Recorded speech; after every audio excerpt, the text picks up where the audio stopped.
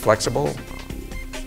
It can have meetings at all levels. It can have multiple State Department, Defense Department, Ministry of Foreign Affairs, Ministry of Defense meeting.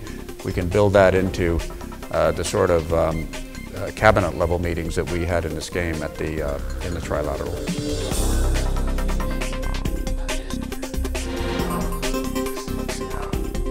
I'd like to say some negative feeling against feeling to the Korean government among Japanese people. We call it Korea fatigue. So some negative things happens during a contingency. That's very difficult for Japan and the United States and South Korea to coordinate and conduct the appropriate action.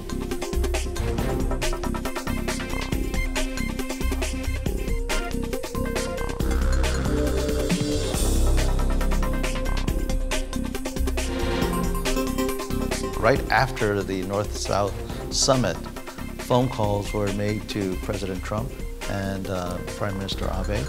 And President Moon is, I think, visiting Japan next week.